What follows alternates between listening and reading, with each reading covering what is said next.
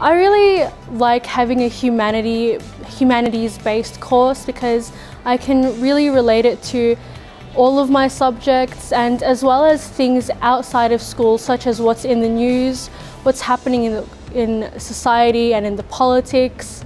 I also am very active in co-curricular activities such as debating and public speaking, and I'm allowed to draw the concepts within my subjects and within the news into activities like that.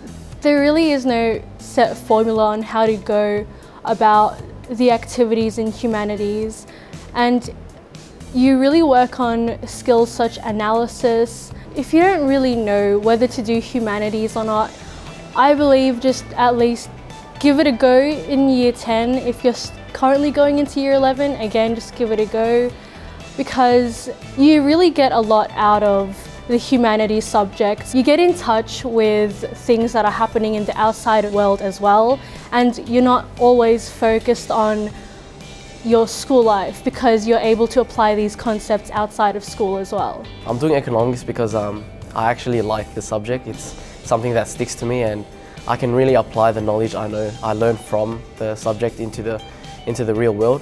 So in economics we learn a lot about the interest rates, a lot about exchange rate, all about aggregate demand, supply, and we can apply that into a real world as we buy things. Taking on a humanities subject will further build on your knowledge and give you a better understanding of how the world economy works and how it'll affect our everyday lives.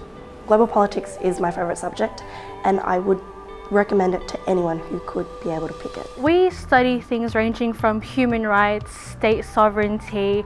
We engage in debates and discussions while also reflecting back on our own rights and who we are as global citizens as well. It opens you up to the world, and it makes you realise how global politics really does affect our lives. I have been able to gather my own thoughts and pick my own views on what will be beneficial for me in the years to come when I am able to vote.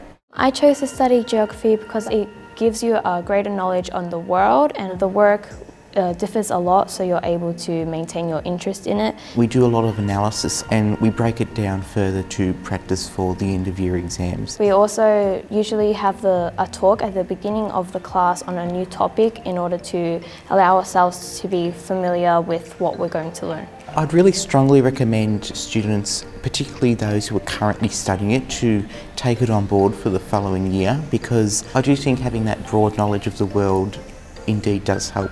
History provides a great opportunity to learn really essential skills for your everyday life. It has equipped me with not only evaluation, reasoning, and all those necessary skills, but also communication skills, confidence. It really helps you with other subjects as well, like English. Many people would think that, it's in the past, it doesn't apply to us anymore, but really it does actually apply to us right now. It really shows where we came from and our identity. Sociology incorporates a lot of the humanities subjects, so it incorporates a little bit of legal studies, a little bit of history, even a little bit of geography and politics, as well as psychology. The most interesting thing I've learned in sociology is so far just why people do the things that they do. It provides a good gateway into be able to understand the real world that we live in. I would definitely recommend people to study sociology, especially if they don't know what sort of pathways they want to get into.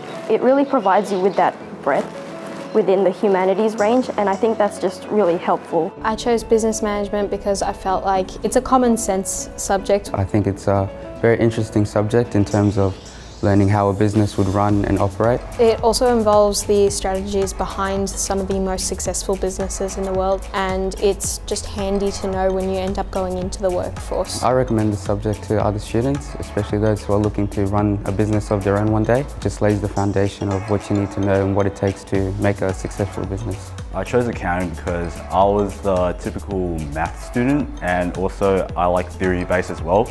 You do a lot of real-life scenarios, so it's really improved my communication skills and allowed me to think outside the box and encouraged me to be a lot more open to discussion. It trains me, it helps me develop business awareness, and it might help me in a business career in the future. The one thing I've learnt is the wide variety of businesses in Australia and how important accounting is. How money is flowing in, money is flowing out, how that can play a major part in determining how much profit the business earns. Accounting is a straightforward subject. Once you get the basic ideas and concepts, it's easy to understand it clearly. You should do well.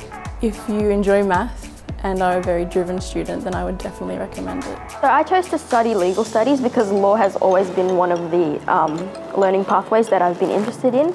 So we learn real-world applications and what we call landmark cases, but also contemporary examples where we can apply that concept to. We engage in a lot of discussions about those and try to build up our knowledge through that. So currently in legal studies we are learning about the Constitution and the ways that this protects our human rights. We've studied criminal law as well as civil law. If you want to go into a legal pathway, then you should be exposing yourself to the legal concepts. I would recommend legal studies for basically anyone who's willing to explore the humanities.